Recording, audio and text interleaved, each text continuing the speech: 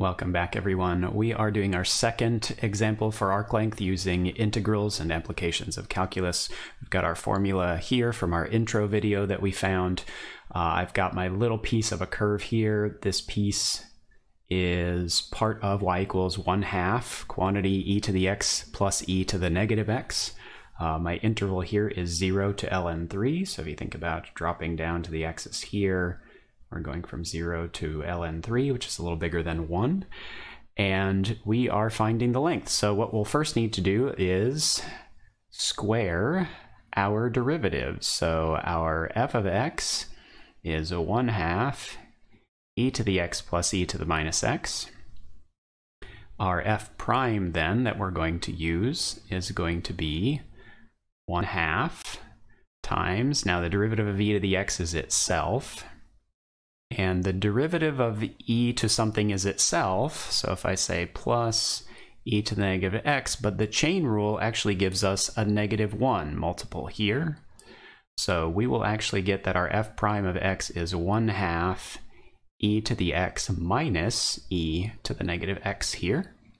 And that's our f prime. Now we will need to square that. So we will take f prime of x, and we're going to have to square it, and we have multiple terms.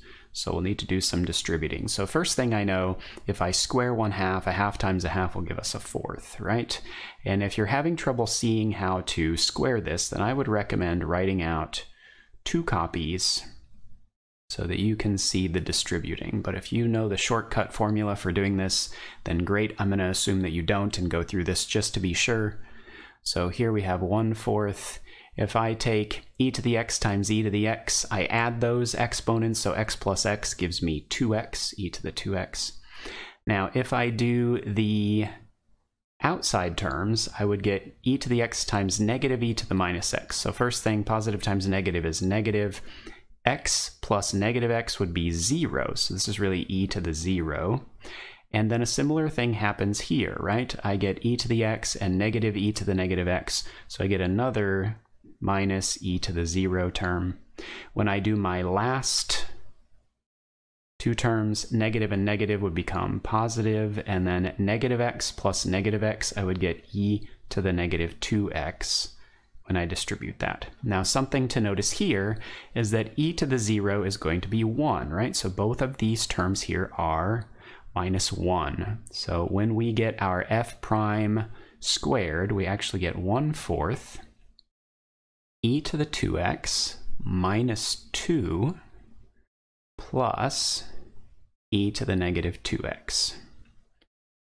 Okay, I'm going to go ahead and write this out so that everything is distributed over 4. Okay, and I'm just going to do this because of what's coming up. So we'll have e to the 2x minus 2 plus e to the negative 2x, and we're going to have all of that over 4. So that's my f prime squared. So let me go ahead and go back to this. So now when I integrate and I do a to b, and I have the square root of 1 plus f prime squared. So something is going to happen quite remarkably. So we'll have integral from 0 to ln3, and I will have 1 plus whatever I have here. Now what I have here is over 4, so instead of writing 1 so you can see it, I'm going to write it as 4/4 instead of 1, and then I'll just copy this down here. And what you might start to see when we go to add this 4/4 is something super convenient. In one of my other videos, I have called this, first of all, drawing a fraction bar straight. Second of all, I have called this very convenient factoring. Now this looks like a mess to integrate so far, right? So we wouldn't integrate this the way we would. So what we do is we're going to add this 4/4. Now everything's over 4, so what we can do is just simply add the 4 to here. Now, I want you to notice it is only going to change the middle term. This middle term was a -2. When I add 4, it changes signs. It becomes a +2. So what we get is integral from 0 to ln of 3, of course, we get e to the 2x plus 2 plus e to the negative 2x over 4. Now, what is different about this is very minimal to what was originally different, right? The difference here is that I have a plus 2 over 4 middle term versus a minus 2 over 4 middle term. Now, notice that this is what it was before, and this came from 1/4, and this was basically e to the x minus e to the negative x squared is what this was, right? So here's the interesting thing. When I change this to plus, this expression actually is 1/4 e to the x plus e to the negative x squared. So the plus 1 has changed the sign of your middle term, left the other terms the same. And when you do that with a perfect square, it basically changes it from a square where you have a difference to a square where you have a sum.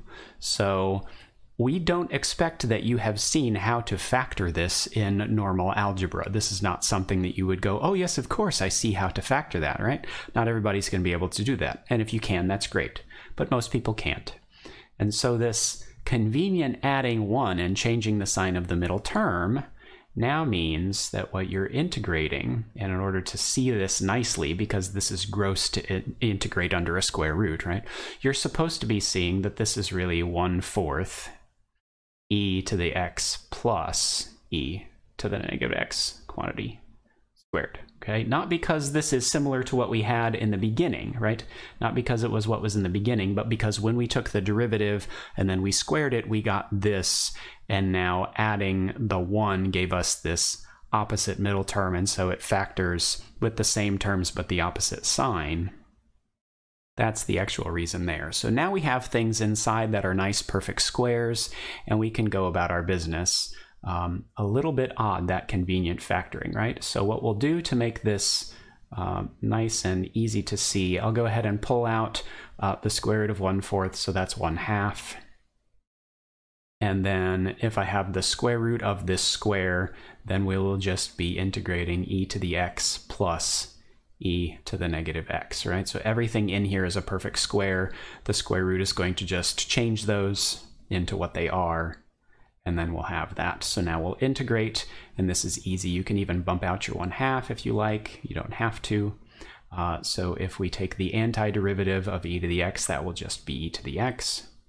If we take the antiderivative of e to the minus x, just like when we had the chain rule, we would multiply by -1. Here we would divide by -1, which still changes the sign, so we get minus e to the negative x. And then our bounds are x bounds, so we just use from 0 to ln of 3. And we'll go ahead and evaluate that. So our length is going to be 1/2, and we have e to the ln3 minus e to the negative ln3. Some of you might want to simplify that as you write it down. I'm going to leave it so I don't lose anybody. And then plugging in 0, I get e to the 0 minus e to the negative 0 is still 0 for the exponent. All right, and our 1/2 is out front. So now just be careful with a couple of the terms. First of all, we know that e to the 0, that's going to be 1, right? So we get 1 there, and we get 1 there, and that's no problem. And 1 minus 1 is just going to give us 0 for all of this. What I might encourage you to do is use property of logs here. This is like having a -1 in front of the ln of 3. What we can do if we have a coefficient in front of a log, remember that's the same as having a power inside of the log.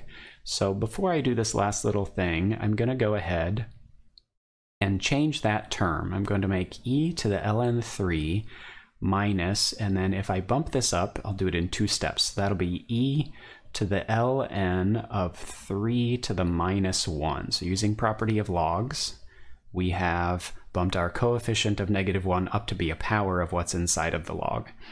Okay, so if we do that, now we will have, draw it down a little bit further, so we'll have 1/2 e to the ln of 3 minus e to the ln. And what's 3 to the negative 1 power? Well, that's the reciprocal of 3, which is 1/3.